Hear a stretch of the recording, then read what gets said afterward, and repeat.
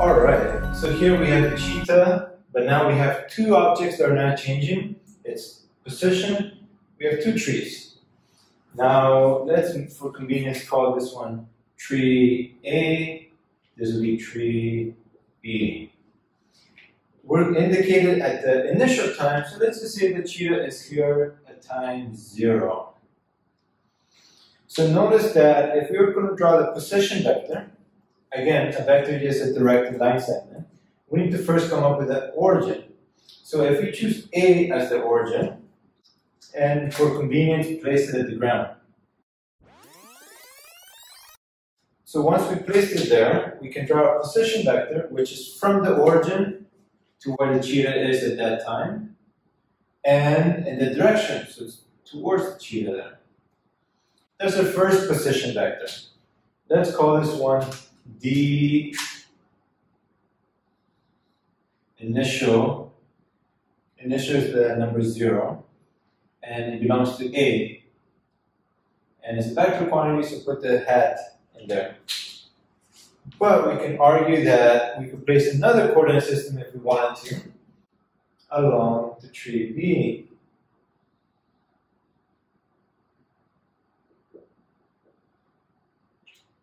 So let's try to use a different color. We'll use blue.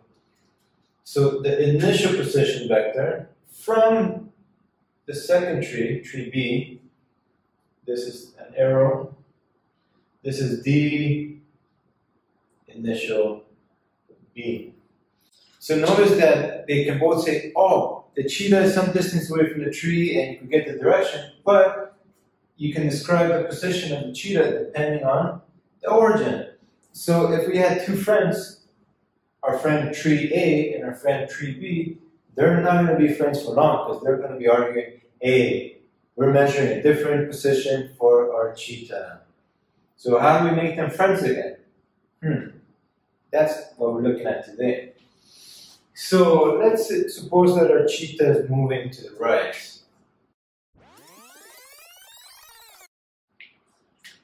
So this would be the first frame.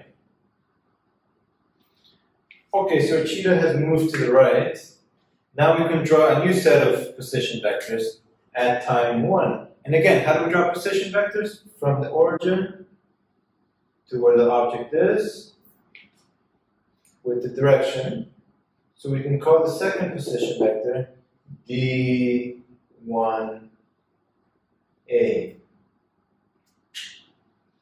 And again, the position vector from the second tree is going to be different as well.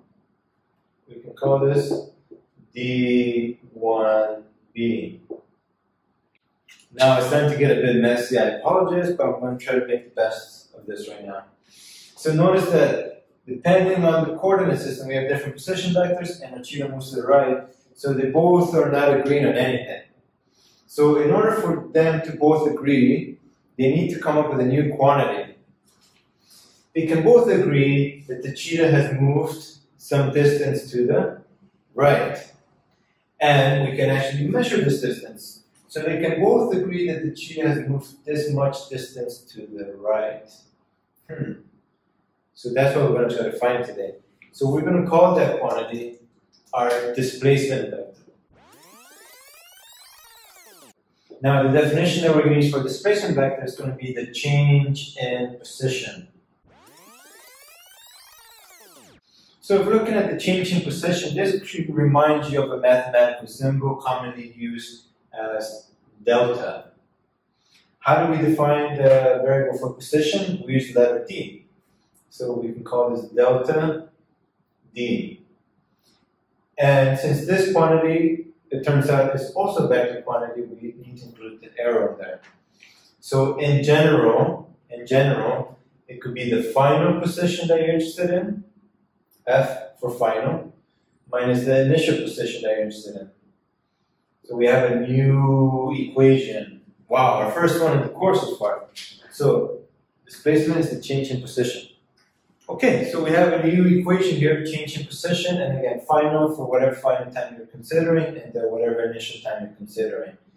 So we want to do some calculations here. So let's try to calculate the displacement considering tree A separately and then considering 3b separately. So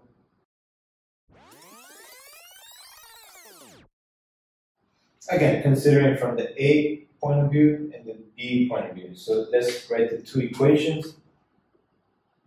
Delta dA equals to d1A minus d initial A. If you're considering from B, is delta D, B, d1B minus d initial B.